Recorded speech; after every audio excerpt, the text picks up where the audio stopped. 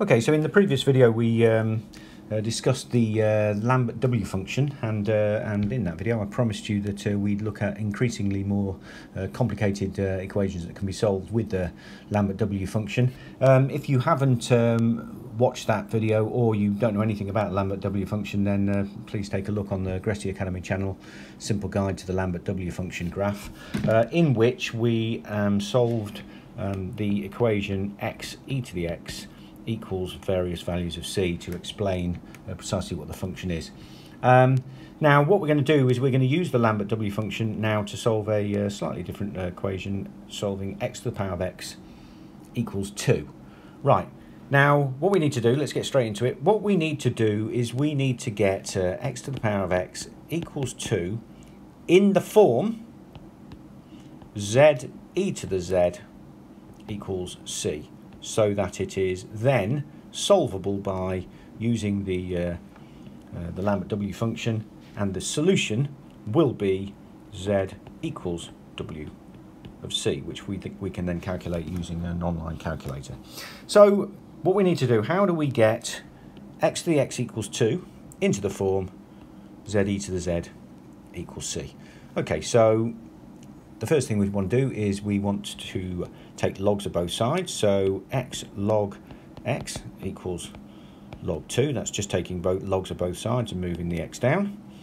And then after that, so we need to use a little trick. And the trick is that x equals e to the power of log x. And again, we've used this little trick a few times, and if you're not convinced by it, then let's just let a equal e to the power, e to the power of log b, and then take logs. So log a equals log b log e, and that is equal to 1. So log a equals log b, so a equals b. So whenever we have a, we can replace it by e to the log b. So what we're going to do here is we're going to replace x by e to the power of log x times log x equals log 2. Now, hey presto, we have one side of the equation in the form that we need it, which is e to the z times z, or z e to the z. So we now know that log x equals w of log 2, just by basically comparing this equation to this equation here, z equals c. And therefore, if log x equals w of log 2, then our answer x equals e to the power of w log 2. And that is the solution to the equation x to the power of x equals 2. Now,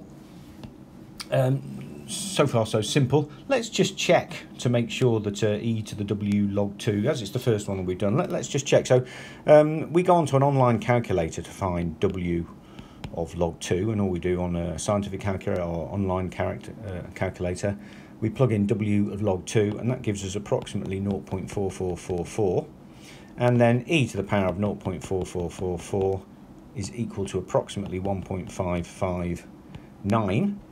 And if we put 1.559 into x to the power of x equals 2, so we put 1.559 in there, we will find that the answer is indeed 2.